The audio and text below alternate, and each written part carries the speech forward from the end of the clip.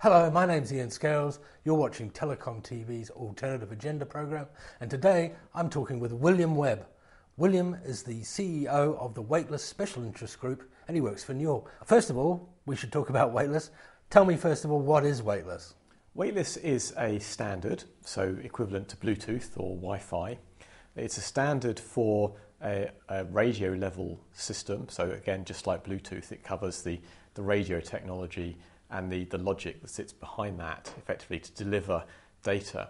And it's targeted specifically at what's sometimes called the machine-to-machine or Internet of Things agenda, looking at devices that generate relatively small amounts of data in small packets, but huge numbers of them around the world. So an important part of this effort, William, is the use of white spaces. Yes, so we set it up specifically for machine-to-machine because what we observed was that the machine-to-machine world was not growing as quickly as many anticipated. There's long been predictions that there could be 50 billion connected devices by 2020. But what we see at the moment is only a few tens of millions or hundreds of millions, which is still a large number, but nothing like the overall size of the market. And when we looked at the market, our observation was that there was no technology that met all of the needs of the machine-to-machine market, which primarily are very low cost, both for the chipset that goes in the machine and any ongoing data fees. Very good coverage, so that wherever these machines were, even if they were deep inside a house, they could communicate. Global availability, in order that you can take machines from one country to another if needs be. And extremely long battery life, because many of these machines don't have any external power supplies, and the last thing you want to do is be going around changing the batteries in every car park sensor every few months. So when we looked at those, we discovered that there was no standard that could meet all those, and that a new standard would be a good fit to achieve that. But with any new technology, any new wireless technology, you need some new radio spectrum to put it into. And that for a long time was the key blocker that prevented us from coming up with a new wireless technology. There was just no spectrum where we could sit this technology, ideally that was available on a global basis.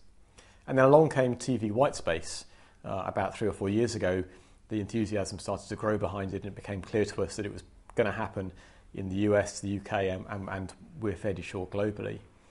And that beautifully fits the requirements of the machine area. So the combination of the white space spectrum and a new technology custom designed for machine to machine, we think is what's necessary to hit that 50 billion or however many billion it turns out to be of devices. Weightless operates quite down low in the spectrum band, and it's able to reach the places that, say, 4G cellular or Wi-Fi can't. Absolutely. So it's in the frequency band between 400 and 800 megahertz, the UHF band.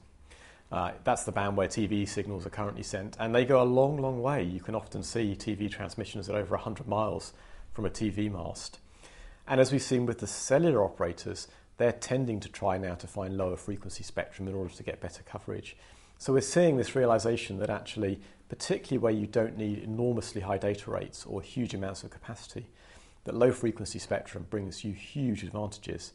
In our case in particular, we need to get really good coverage, but we need to be able to offer the machines very low tariffs for their data.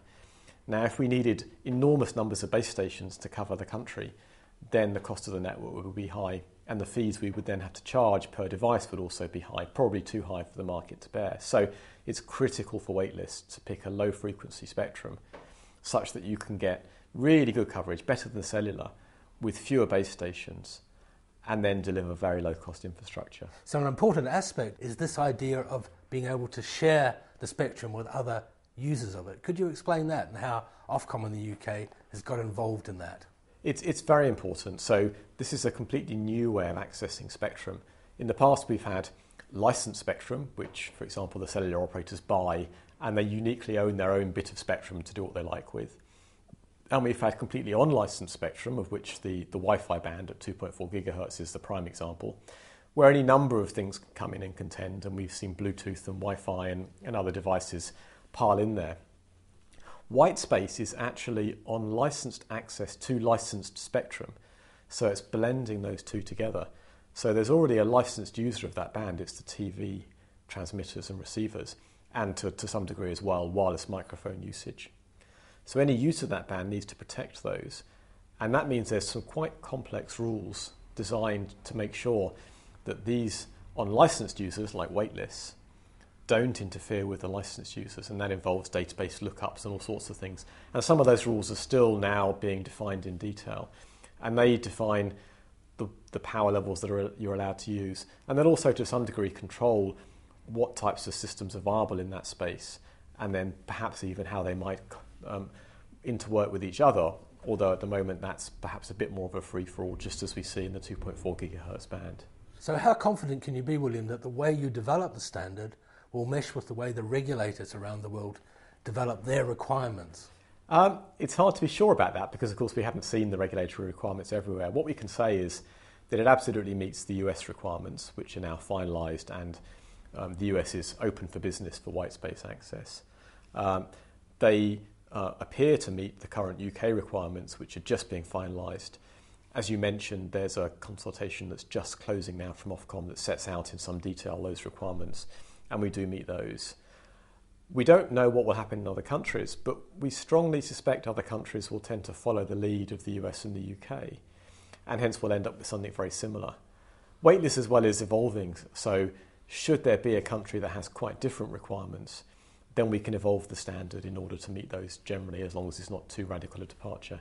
And eventually, when it becomes really successful, I suspect no national regulator will want to be too different from other regulators because it would actually prevent the use in their country of that particular technology. So in the same way that no regulator now will come up with a standard that will prevent Wi-Fi working in their country, I think in the long course we'll see Weightless to some degree imposing its own requirements onto the regulator, but we're a fair way off that one yet. So the way Weightless has developed will basically track the way Wi-Fi developed? I think so. That's a fairly good example.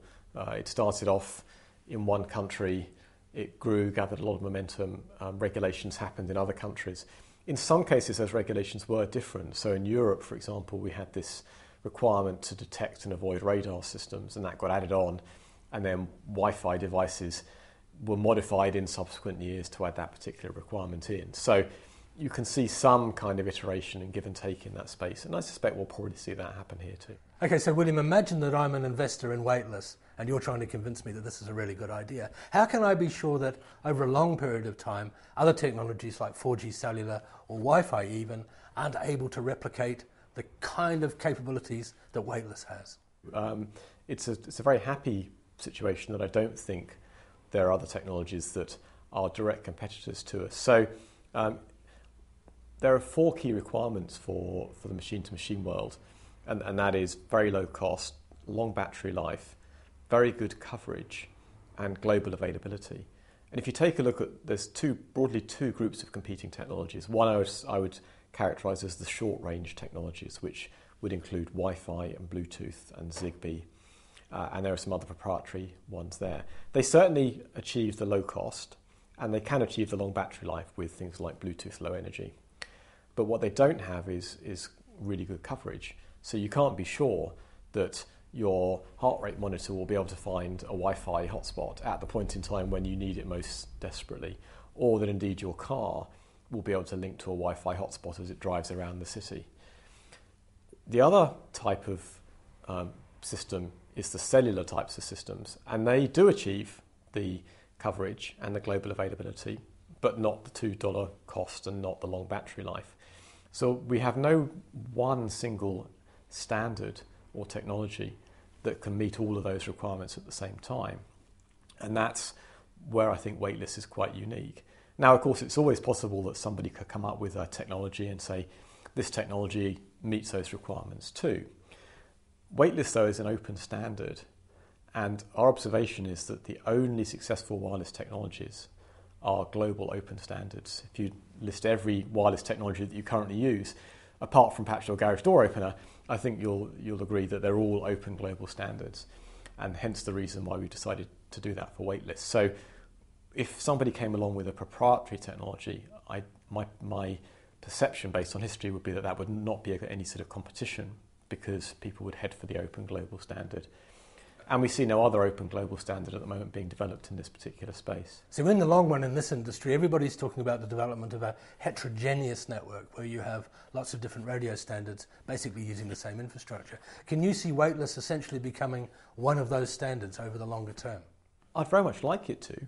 So I agree with your premise that what we see is operators now running 2G and 3G and soon 4G networks, and perhaps increasingly other systems all in the same kind of area. And then it does make sense to do that with as fewer boxes as possible and a fewer cables and a few antennas. So I think we're seeing multiple different standards all being operated simultaneously, but with a collapsing footprint. And Weightless is going to be deployed as a cellular kind of network with a very similar sort of architecture to current cellular systems, perhaps closest to 2G systems. So to collapse it into that overall mix would seem very sensible. So what kind of network operator is going to deploy Weightless, do you think? Is it going to be the big cellular boys that we know and love already, or will there be specialist M2M network providers? I think it could go one of two ways. So if you look at it logically and you say, well, which companies out there are best placed to do this, then you conclude it's going to be the mobile operators because they have the masts, the backhaul, the power, the experience of doing this, the brand awareness, the understanding of using spectrum, the ability to sell M2M to corporates. They have all those things in place. And so you'd think that they would be the obvious candidates to do this. Equally, history teaches us that often newer technologies catch the bigger players by surprise, and we see other entities who don't have an inherent interest in that space coming in and doing something. And we see this so often with the Googles and the Samsungs and so on coming along and doing things somewhat differently. And it's interesting, for example, that one of the board members of the Weightless Standards Board is Cable and Wireless, who are coming at it from a different point of view. They're coming at it from the point of view that they're an entity that serves corporate customers with whatever their communications requirements are. And they may well want to serve them with a machine-to-machine system as well as their existing other systems. And they also have a fair amount of infrastructure and other capabilities. So it could be an entity like that. Or it could be some completely new player, as we've seen in the past in the cellular world, for example, when 3 entered as a completely new player. That could happen too. I really don't know. Yes. It could be different answers in different countries. We could see this evolve over time. We could see smaller players first that are then bought out by larger players. The other interesting point is that for some applications, you don't need to go straight away to national coverage. So, for example, one of the classics for machine-to-machine is the so-called smart city. And by definition, you only need to cover the city to enable the smart city. And here in Cambridge, for example, we have covered the entirety of Cambridge with 6 base stations. So that's a fairly easy to do initial deployment. So we could see a small-scale operator, even ourselves or some other company, some other startup company or some other venture, doing that at a city level. And then perhaps with 1 or 2 cities enabled, some of the larger players might say, well, it's time for us to come in now and turn it into a national network. Okay, so where are you looking for the first outbreak of Weightless to take place? What sort of timescales are we looking at? So there's a number of things that need to come together to allow deployment of Weightless networks. The first is that the standard itself needs to be completed. And the Weightless Standards Body is now predicting with a high degree of confidence that we'll do this in March, April of this year. So we're already at version 0.9 of the standard, and we'll just take that up to version 1.0, which is considered to be the first version that's stable and ready for implementation in March or April. So that's an important milestone. Another one is the availability of equipment. So Newell is already shipping base stations, and we now have samples of our first chipset that have come back from fabrication. So we're about 6 months away, I think, from seeing volume chipset availability, which is needed to enable any decent amount of application. And there's enough base station equipment out there now to start deploying systems. The other thing that's needed is the regulation is needed to be in place so that it's legal to deploy the systems. As I said, that can happen already in the US. Ofcom are predicting that in the latter half of this year, 2013, they will complete the regulation. So it seems to me that all the pieces come together during 2013. That might lead to 2014 perhaps being the year where we see significant deployments and then really ramping up fast in 2015. Those are my rough guesses of timescales. William, thank you very much. You're welcome, thank you.